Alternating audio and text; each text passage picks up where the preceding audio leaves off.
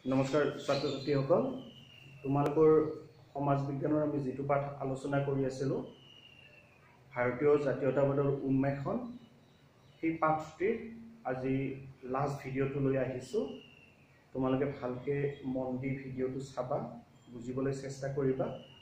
কিবা অসুবিধা হ'লে মোক সুধিবা। অ'কে, চ' আমি ইতিমধ্যে ভাৰতীয় জাতীয়তাবাদৰ উন্মেষণত আমি প্ৰায়কেইটা পইণ্ট শেষ কৰি লৈ এটা পইণ্ট আছে, সেইটো হ'ল জাতীয়তাবাদৰ উন্মেষণত দাদাভাই নৌৰোজীৰ অৱদান। চ' এই ক্ষেত্ৰত তোমালোকে মনত ৰাখিবা, ভাৰতীয় জাতীয়তাবাদৰ উন্মেষণ যি ঘটিছিল, জাতীয়তাবাদৰ উন্মেষণ মানে কি সেইবিলাকতো আৰু পুনৰ ৰিপিট কৰাৰ প্ৰয়োজন নাই। তাৰমানে কি, যিটো ভাৰতীয় জাতীয়তাবাদ মানে কি, ভাৰতক ভাল পোৱা, ব্ৰিটিছৰ বিৰুদ্ধাচৰণ কৰা যিটো মনোভাৱ, সেইটোৱে হ'ল ভাৰতীয় জাতীয়তাবাদ। চ' এই জাতীয়তাবাদৰ উন্মেষণত দাদাভাই নৌৰোজীৰ অৱদান। আমি ৰাজা ৰামমোহন ৰায়ৰ অৱদান আগতে আলোচনা কৰিছোঁ, আৰু ৰাজা ৰামমোহন ৰায়ৰ পিছত বাল গংগাধৰ তিলকৰ লগতে দাদাভাই নৌৰোজীৰ অৱদান যথেষ্টখিনি আছিল জাতীয়তাবাদৰ উন্মেষণত। দাদাভাই নৌৰোজী ভাৰতীয় জাতীয় কংগ্ৰেছ 1885 চনত গঠন হৈছিল, আৰু সেই গঠনৰ কালৰ পৰাই দাদাভাই নৌৰোজী ভাৰতীয় জাতীয় কংগ্ৰেছৰ লগত জড়িত হৈ আছে। জন্মলগ্নৰে পৰা ভাৰতীয় জাতীয় কংগ্ৰেছ, INC মই ইয়াত লিখিছোঁ, INC তাৰমানে হ'ল Indian national Congress. Indian national Congress means ভাৰতীয় জাতীয় কংগ্ৰেছ। ভাৰতীয় জাতীয় কংগ্ৰেছৰ লগত জন্মলগ্নৰে পৰা জড়িত আছিল দাদাভাই নৌৰোজী। তেওঁ কৰ্মজীৱন হিচাপে প্ৰথমতে আৰম্ভ কৰিছিল অধ্যাপনা। তেওঁ অধ্যাপক আছিল। তাৰপিছত তেওঁ ইংলণ্ডত গুচি গ'ল। ইংলণ্ডত গুচি গৈ তাত ওকালতি কৰিবলৈ ধৰিলে, আৰু তাত এজন বিখ্যাত আইনবিদ হিচাপে তেওঁ পৰিচিতি লাভ কৰিলে।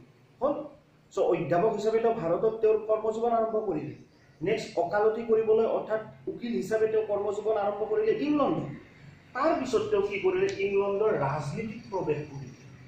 ইংলণ্ডৰ ৰাজনীতিত প্ৰৱেশ কৰি তেওঁ কমন সভাৰ সদস্য পদ পায় 1892 চনত। এইখিনিতে ছাত্ৰ ছাত্ৰীসকল তোমালোকে মনত ৰাখিবা, ইংলণ্ডৰ বৰ্তমান সময়ত যদি আমি ৰাজনৈতিক দল বুলি কওঁ, প্ৰধান তিনিটা, এটা হ'ল লেবাৰ পাৰ্টি, এটা হ'ল কনজাৰভেটিভ পাৰ্টি। দ্বিদলীয় ব্যৱস্থা আছে ইংলণ্ডত, এটা হ'ল লেবাৰ পাৰ্টি, এটা হ'ল কনজাৰভেটিভ পাৰ্টি।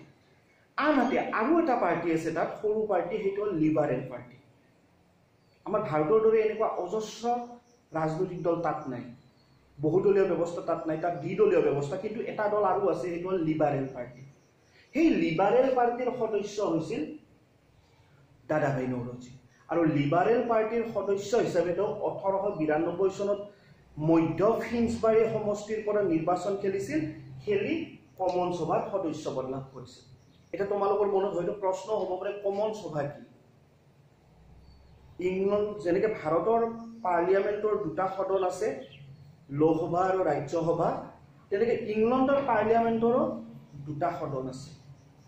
এটা হ'ল হাউচ অফ কমনছ, এটা হ'ল হাউচ অফ লৰ্ডছ, বা কমন সভা, লৰ্ড সভা। সেই কমন সভাৰ সদস্য পদ লাভ কৰিছিল কোনে? দাদাভাই নৌৰোজীয়ে 1892 চনত। আৰু কোনটো সমষ্টিৰ পৰা? মধ্য ফিঞ্চবাৰী সমষ্টিৰ পৰা। এই মধ্য ফিঞ্চবাৰী সমষ্টিৰ পৰা তেওঁ নিৰ্বাচন খেলিল লিবাৰেল পাৰ্টিৰ সদস্য হিচাপে, আৰু তাত জয়লাভ কৰি, দ্বিতীয়বাৰ জয়লাভ কৰি তেওঁ কি হৈছিল, তাৰ কমন সভাৰ সদস্য হৈছিল। এই কমন সভাৰ সদস্য হৈ ভাৰতৰ সমস্যাসমূহ তেওঁ সদনত দাঙি ধৰিছিল। ভাৰতৰ বিভিন্ন ধৰণৰ সমস্যা কি কৰিছিল, সদনত দাঙি ধৰিছিল। এতিয়া ভাৰতৰ সমস্যাসমূহ বুলি ক'লে আমি প্ৰধানতঃ আমি ক'ব পাৰোঁ যে তেওঁ কি কি দাবী কৰিছিল ব্ৰিটিছ চৰকাৰৰ ওচৰত। চাবা যে ভাৰতবৰ্ষৰ জাতীয় আয় গণনা কৰি আমাৰ ভাৰতৰ মানুহৰ দৰিদ্ৰ মোচনৰ বাবে যাতে ইংলণ্ডৰ চৰকাৰে ব্যৱস্থা লয়, তাৰ কাৰণে তেওঁ কি কৰিছিল, দাবী কৰিছিল যে ভাৰতৰ যি জাতীয় আয় মানে কি, বছৰত হোৱা দেশখনৰ ঘৰুৱা উৎপাদন যোগ কৰিলে যিখিনি উপাৰ্জন হয়, সেইখিনি হ'ল জাতীয় আয়।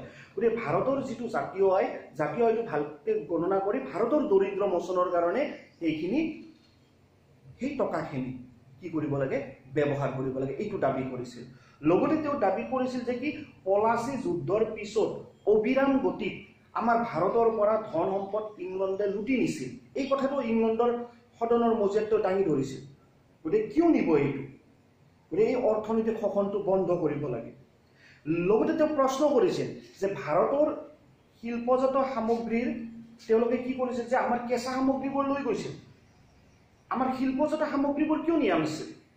আমাৰ সৰু সুৰা উদ্যোগত, আমাৰতো সেই সময়ত উদ্যোগ বুলি ক'লে আমাৰ ক্ষুদ্ৰ উদ্যোগবোৰে আছিল, যে ক্ষুদ্ৰ উদ্যোগৰ পৰা নিৰ্মাণ হোৱা বস্তুবোৰ তেওঁলোকে নিনি আমাৰ পৰা কি কেঁচা সামগ্ৰীবোৰ লুট কৰি নিছিল। কিয় আমাৰ পৰা কেঁচা সামগ্ৰীবোৰ নিব? নি আমিতো সেই কথাখিনি জানোৱে, আমাৰ পৰা কেঁচা সামগ্ৰী তেওঁলোকে লৈ গৈছিল কম দামত, নি তেওঁলোকৰ উদ্যোগত সেইবোৰ নিৰ্মাণ কৰিছিল বিভিন্ন ধৰণৰ বস্তু, আৰু আমাৰ ইয়াত আমি সেইবোৰ উচ্চ দৰত বিক্ৰী কৰি আমাক লুটিছিল। কেঁচা সামগ্ৰী নিছিল কম দৰত, তেনেকৈ আমাক লুটিছিল। তেওঁলোকৰ উদ্যোগত সেইবোৰ বস্তু তৈয়াৰ কৰি পুনৰ ভাৰতত বিক্ৰী কৰি বেছি দামত বিক্ৰী কৰিছিল। গতিকে কেঁচা সামগ্ৰী নিছিল কম দৰত, তেনেকৈ লুটিছিল আমাক। নেক্সট তেওঁলোকৰ উদ্যোগত সেইবোৰ বিভিন্ন ধৰণৰ সামগ্ৰীৰ ৰূপ দিছিল কেঁচা সামগ্ৰীবোৰ, আৰু সেইবোৰ আনি আমাৰ ইয়াত বিক্ৰী কৰিছিল কি উচ্চ দৰত। চ' দুই ধৰণে আমাক লুটিছিল। চ' কিয় আমাক লুটিছিল এইখিনি কথা দাদাভাই নৌৰোজীয়ে তেওঁলোকৰ যিটো সদন আছে সদনত এইটো উত্থাপন কৰিছিল, কিয় আমাক এনেকৈ লুটিব। আৰু এই গোটেইখিনি কথা তেওঁ সাহসেৰে ইংলণ্ডৰ সদনৰ মজিয়াত দাঙি ধৰিছিল, কিয় ব্ৰিটিছে আমাৰ ভাৰতক এনেকৈ লুটিব। নেক্সট লগতে আৰু কিছুমান কথা আছে যে তেওঁ এটা ভাল কাম কৰিছিল সেইখিনি সময়ত, যে আমি জানো যে আফিঙৰ খেতি সেইখিনি সময়ত আমাৰ ভাৰত চীন এইবোৰত যথেষ্ট পৰিমাণে হৈছিল। তেওঁ দাবী কৰিছিল যে এই আফিঙৰ খেতিটো বন্ধ কৰিব লাগে। সেইখিনি সময়ত তোমালোকে আগৰ পাঠত পাইছা যে সেইখিনি সময়ত তেওঁলোকে আমাৰ ভাৰতত থকা ব্ৰিটিছ ইষ্ট ইণ্ডিয়া কোম্পানীয়ে আফিঙৰ খেতি বন্ধ কৰিছিল। বন্ধ কৰিছিল মানে কি, ভাৰতীয় কৃষকে আফিঙৰ খেতি কৰা বন্ধ কৰিছিল, কিন্তু সামগ্ৰিকভাৱে আফিঙৰ খেতি বন্ধ কৰা নাছিল। ইংলণ্ডৰ ব্যৱসায়ীয়ে আফিঙৰ খেতি কৰিছিল তেওঁলোকে মুনাফাটো অৰ্জন কৰাৰ কাৰণে। গতিকে দাদাভাই নৌৰোজীয়ে কি কৰিছিল যে তেওঁ কৈছিল কি, তেওঁলোকৰ সদনৰ মজিয়াত কি কৈছিল যে যদি ভাৰতীয় কৃষকে যদি আফিঙৰ খেতি কৰিব নোৱাৰে ভাল কথা এইটো, কিন্তু ইংলণ্ডৰ মানুহে কিয় ইয়াত আফিঙৰ খেতি কৰিব? তাৰমানে আমাৰ মানুহখিনিক ৰাগিয়াল কৰি ৰাখিব বিচাৰে, আমাৰ মানুহখিনিক ধপাত খুৱাই কি নিচাত ৰাখিব বিচাৰে, যাতে তেওঁলোকে কি ভালদৰে ইয়াত ব্যৱসায় বাণিজ্য কৰি আমাক লুটিব পাৰে। সেইকাৰণে তেওঁ কৈছিল কি যে চীন দেশত ভাৰতত আফিঙৰ খেতি সম্পূৰ্ণৰূপে বন্ধ কৰিব লাগে হৈছে। লগতে তেওঁ দাবী উত্থাপন কৰিছিল যে ইংৰাজ ব্যৱসায়ীয়ে কি কৰিব লাগে, ভাৰতীয় সমাজৰ লগত একাত্ম হৈ ভালদৰে কাম কৰিব লাগে, ভাৰতীয় মানুহৰ কি কৰিব লাগে উন্নতিৰ কাৰণে কাম কৰিব লাগে। এই গোটেইবোৰ কথা তেওঁ ইংলণ্ডৰ সদনৰ মজিয়াত উত্থাপন কৰিছিল। আৰু এই কথাবোৰ কি ভাৰতীয় মানুহে জনা নাছিল নেকি? এই গোটেই কথাবোৰ ভাৰতীয় মানুহে জানিছিল, আৰু ভাৰতীয় মানুহৰ মাজত কি আহিছিল, জাতীয়তাবাদৰ উন্মেষণ ঘটিছিল।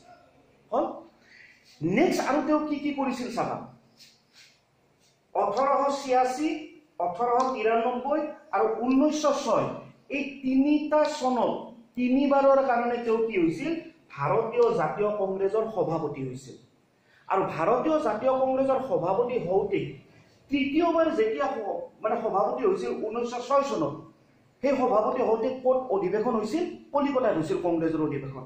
আৰু এই কংগ্ৰেছৰ অধিৱেশনত তেওঁ কি ভাষণ দিছিল যে স্বৰাজ প্ৰাপ্তি কংগ্ৰেছৰ লক্ষ্য। গতিকে এই স্বৰাজ শব্দটো ব্যৱহাৰ কৰা তেওঁৱেই আছিল প্ৰথম ব্যক্তি। ভাৰতীয় জাতীয় কংগ্ৰেছৰ প্ৰথম ব্যক্তি আছিল দাদাভাই নৌৰোজী, যিয়ে স্বৰাজ শব্দটো ব্যৱহাৰ কৰিছিল পোন প্ৰথমে। আৰু কি কৈছিল কলিকতা অধিৱেশনত, কি ভাষণ দিছিল তেওঁ, যে স্বৰাজ প্ৰাপ্তিয়ে হ'ল কংগ্ৰেছৰ লক্ষ্য।